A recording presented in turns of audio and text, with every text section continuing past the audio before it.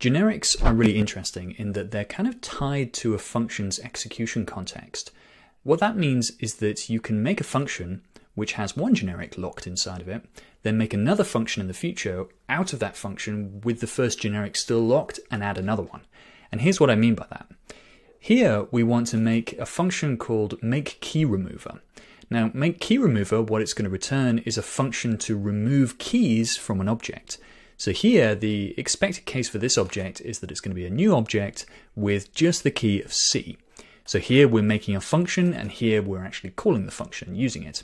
So how do we get around to that? Well, first of all, what we're going to do is we're going to say key extends string here, and this is the first function, so the key remover one. And we're going to say this keys is a key array.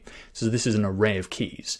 And you can see now that the keys generic has been locked in as A or B. Now, what we want to do next is we want to take in the object, which is going to be, I'm going to give it a generic of obj, and obj is going to be here. I'll just save it to get the formatting. Now, obj, as you can see here, it's been locked in. The generic is locked in here into the key remover, and that means that we need to just remove the keys from the object. So we're going to return from this function, I think it's omit, and then obj, and then key.